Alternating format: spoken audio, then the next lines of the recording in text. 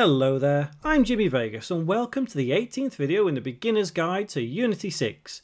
This time we'll be covering interacting with objects using the Raycast script that we wrote last time. Remember to subscribe and click the notification bell to stay up to date with every tutorial I upload, and feel free to leave a comment and drop a like. I also have a Patreon page where you could help be a part of this channel, and you'll also find all the scripts and the assets to this series there too, along with plenty of other things. You can also now join as a free member. Now, on with the tutorial. So what I want to do here is I want to bring in another game object, place it over here somewhere maybe, and this will be like a treasure chest that we can open. So firstly, let's import that object. Let's go to our objects folder right here and drag and drop this treasure chest into Unity. And as always, head to the pinned comment or the description and you can download this for free. Just remember to unzip it before you try importing it into Unity. So in the folder, we have two objects. We have this one, which is an object, and this one, which is a prefab. Let's drag and drop the prefab into our game right here. Let's rotate it. In fact, should we rotate it? Let me zoom in. Let me have a look at it first. Yeah, let's rotate by 90 degrees. So minus 90. That looks okay. Now this object itself has a couple of different ways to be set up. If we look at top swing and rotate on the Y, you can do that, which indicates that logically we should be able to do that on the X. So we can open that treasure chest. So how do we do all this? Well, we need to be able to have the actual Raycast know that there's a treasure chest up ahead. And it does look a little bit big, but that's fine. What we'll do is we'll put in an object which can be in place of this treasure chest. So having a cube would be quite relevant in this case. So let's go to game object, let's go to 3D object, let's go to cube, and let's place this cube roughly where the treasure chest is, and let's increase the size of it to roughly the size of the treasure chest, probably a little bit bigger than the thing, maybe around about there. That should do the trick. And let's turn off the mesh renderer. Next thing, what we need to do is on top swing, we need to add a animation to it so it swings open. So let's go to our animations folder. Make sure we are on top swing. In fact, should we unpack the prefab first? Let's unpack it just in case. So let's right click, prefab, and unpack completely. Back on top swing, onto animation, click create, and we'll put open chest. And again, this section will show you just how much everything you've learned can come together to create different effects. So let's press the record button, and we're doing this on the X, so let's make sure we set it to 1. You may need to type 1 and then type 0 just to set that first keyframe. So over the course of a second, which is 60 frames, I want it to open to about there. So press record, head back to project, set the open chest as not loop time, head to the chest itself, the top swing, and go to the controller. We need to right click, create a new empty state, and then right click and set that as default. And we've done all this before, so we know why that's the case, why we need to do that. Let's press play and quickly check that the treasure chest will register as not opening, and we should be able to make sure that our actual Raycast will hit it. So let's go to our player route. We can see there's our to target. So we're walking over to this massive chest and we're right in front of it. Excellent. So now what we need to do is, if Raycast is whatever amount, then we do the following, i.e. open it up, play that animation. So let's go to the scripts folder, let's right click, create a new script, and we'll say open chest.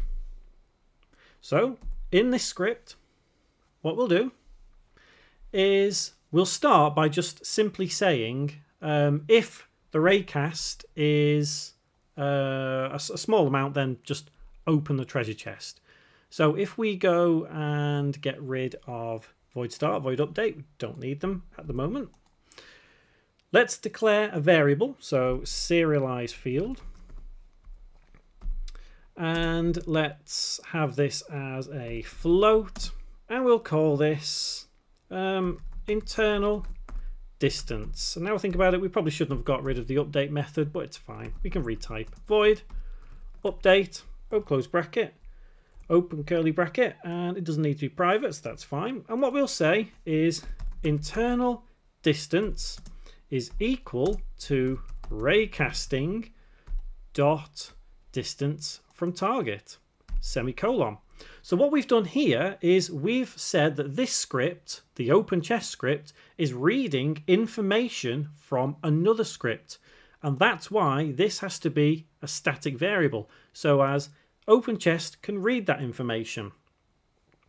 Next thing we need to do is we need to add in another variable to say, are we opening the chest? So we can say serialize field, and we'll have this as a bool, and then we'll call it chest open, and we'll make it equal to false by default, just in case.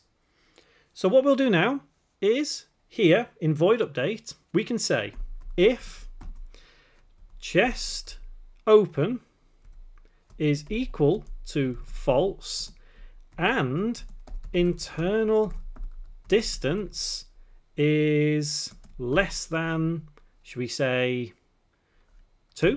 I think 2 should be a good number. Close bracket, open curly bracket. First things first, we need to set chest open as true, just so as we cannot repeat this over and over. Next thing, let's add the chest as an actual variable. So serialize field in square brackets, and this will be a game object, and we will indeed have this as chest. It's predicting exactly what we're doing here, and that's really, really clever. It helps you code better. Now we'll say chest dot get component, and we've done all this before, animator open close bracket dot play, and then in brackets and quotes the name of that animation that we opened with the chest. So let's go to animations, let's click on the animation, copy the name, head back to our script, close bracket, semicolon, and save. Now this is not the ultimate final way that we're going to be able to interact with this. I just kind of want to put this in place and see what effects we have. So we now need to attach this particular script to the cube that we put in place of the chest. Give it a moment just to compile. And if we scroll down to our cube and find the script that we just wrote, which is open chest, drag and drop onto the cube. And I'm going to rename this cube to chest trigger. And let's now add the chest as a game object. So basically we're adding top swing because that is the swinging motion. That is the object that has the swinging motion for our chest. Now let's press play. And let's go and take a look.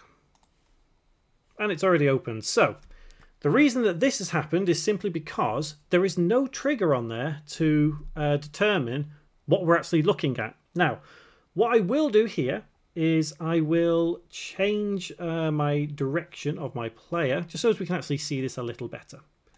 Let's put this as 90 degrees. Press play once again. And this is how interaction can actually occur. Okay, so it's saying that the chest actually opened. Let's double check why the chest opened. So it does think, so internal distance is that, so let's press play once again and see what the internal distance comes back at without moving the mouse. And it didn't want to. Okay. Right. What I'm going to do then is, rather than let this make a fool of me, let's actually move the capsule over here a little bit and see what that looks like in game view. Let me turn off the fade in. And let's press play and see what happens now. I suspect it may do the same thing. Yeah, so let's now add some extra lines of code so that this can only happen when we look at the chest and when we press E, shall we say. So where we've got if chest open equals false, which it will be, and the internal distance is less than 2, then chest open is true.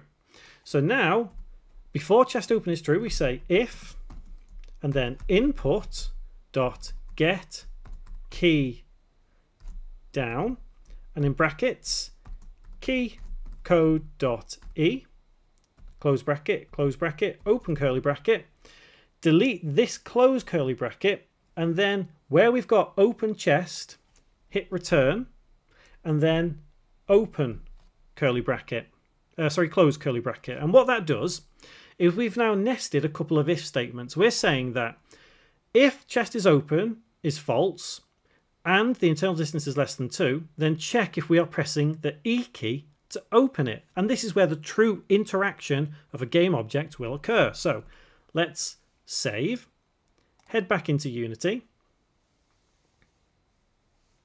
And when it's compiled, let's press play. It's taking just a moment to compile there, but that's fine. And press play. We do have an error at the bottom, so we'll have a quick look at that in a moment. So the chest is not opening, so let's take this opportunity to go on the chest trigger, scroll down, and take a look at these numbers here. So we're now less than 2, so let's press E. And there we go. We now have the chest opening. Let's get rid of that. It's not an important error. So one more time, let's make sure that this works. So it's all good so far. Chest is there. We can still go and collect some of these. Perfect. Now let's go and open this chest. E. Perfect. So there are many different ways that you can create a script to interact with objects, and there's more refined ways that you probably should create as well. But as this is only just an introduction to Unity 6 on the whole, this is where you would kind of go a little bit deeper, work with this script a bit more, and create more abilities to do things and interact with objects differently. For example, if you wanted to interact with the ball that rolls down here, you wanted to pick it up maybe, you'd use the same principle. You'd use Raycast and then pressing the E key or R key or whatever to pick something up. So next time what we'll do is I want to create something where it will follow a path. So we'll do a little bit of introductory path following. So we'll create a script that will allow a cube to follow a certain path, maybe in a circle, or maybe it'll go from one end of the map to the other repeatedly. But we'll be setting an object root. Remember to subscribe and click the notification bell to stay up to date with every tutorial I upload, and I will see you next time.